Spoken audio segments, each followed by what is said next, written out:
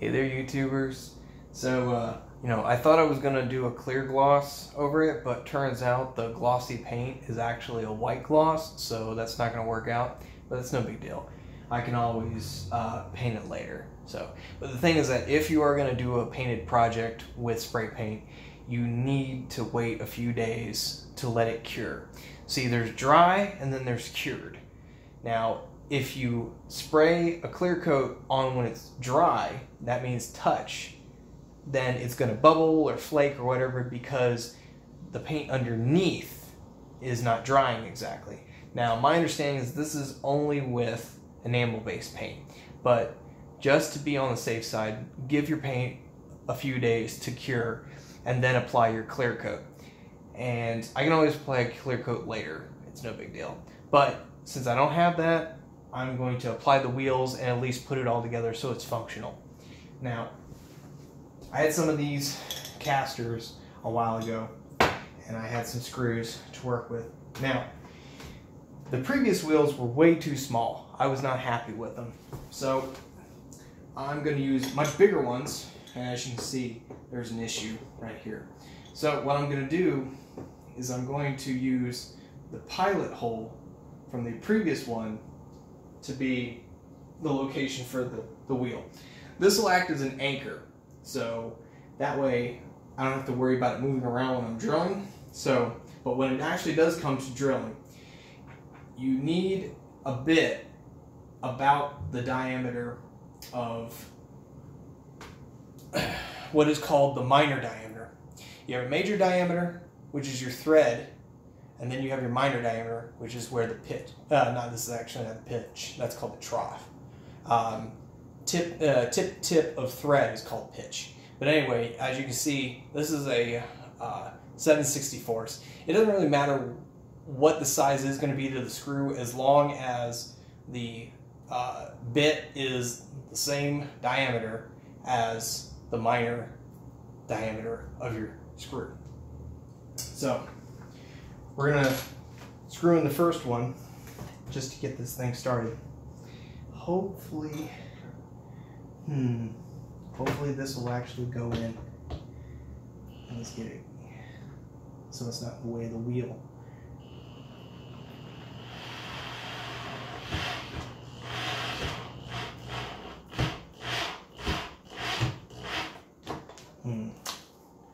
Gonna have to get it longer. If need be, I might have to do it by hand. Okay.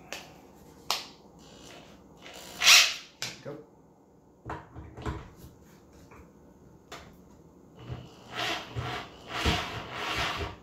Yep, looks like it's at not a very decent angle for me to get it. So I'll have to do that one by hand. For this one though, I can actually move out of the way. So as you can see, it's got the multi-directional, and these are unidirectional. Now, when you're having a rolly table of some kind, you could do 4 unidirectional, or you could technically have 4 multi-directional, but since this is going to be a work surface, we want to be able to have it a little bit of stability. So with these, it won't be so bad. Now, if they were locking, that would be even better. That's what you want to get. So let's get this one in here at least. Start it up slowly. Now, the reason you want to pre-drill your holes is so that you don't split your wood. A common mistake that people make when they're screwing in the wood is that they don't pre-drill and then they split the wood. Now, because this is a multi-directional wheel, straightness of the bracket is not as important. Okay, there we go. So we got that in. We'll take this one, and you want to have them facing on the same side, or else it's just going to act weird, especially since you have these unidirectional wheels.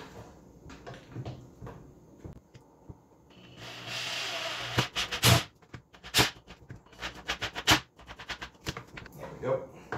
Now, I gotta be careful not to give too much power or else I'll strip it, and that would be bad. Would have been better if it was a flathead, but unfortunately I'm using what I had at the time. So we're gonna drill and screw in the rest of these. All right, I'm gonna have let's just drill these holes here. Might as well. Hey man, why don't you just screw in all the other ones? I still gotta pre-drill a hole. There we go. Get that off.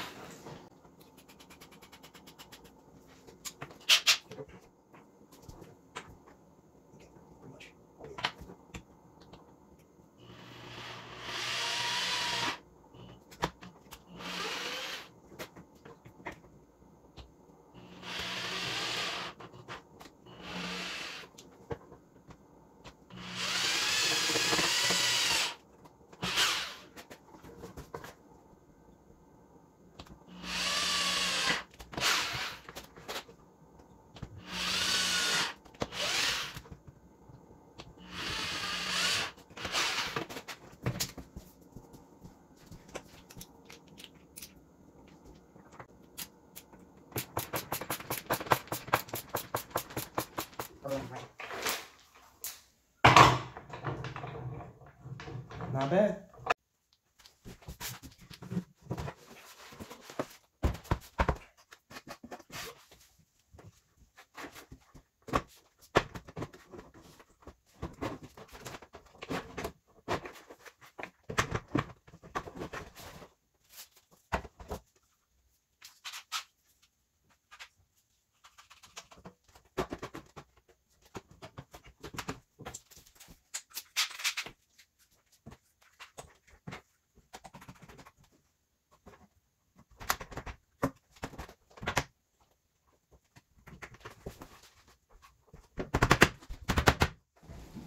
Okay, I think I might be overthinking all this, but first, it's clearly not a perfect job. And I guess I'm trying to make it perfect? I don't know. But just for the sake of self-depreciation and because I'm a sucker for pain, I'm going to see how level this is with the water test. Take a little water. And if it flows, it means it's not level. Well, that looks pretty level to me.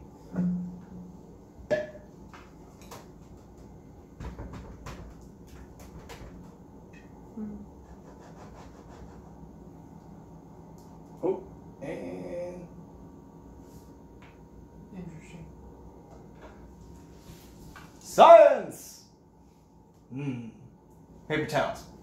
Blinded me with science. None over there.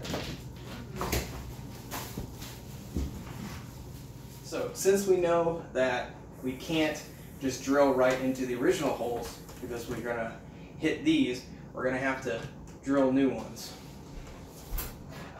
And that, where that's at, is not going to work out too good.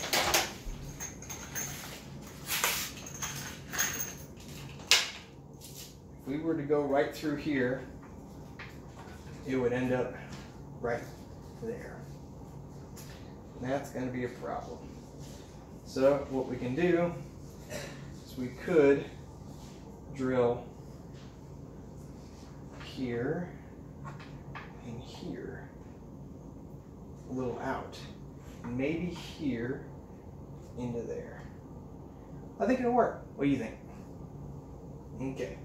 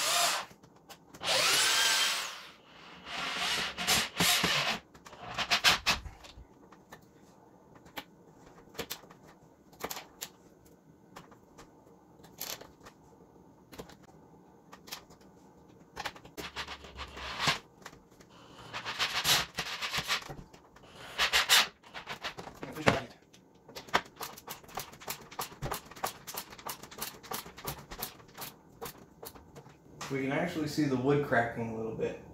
So just to be on the safe side, let's go one size bigger just to make sure we don't ruin this wood. Because this is pretty old wood.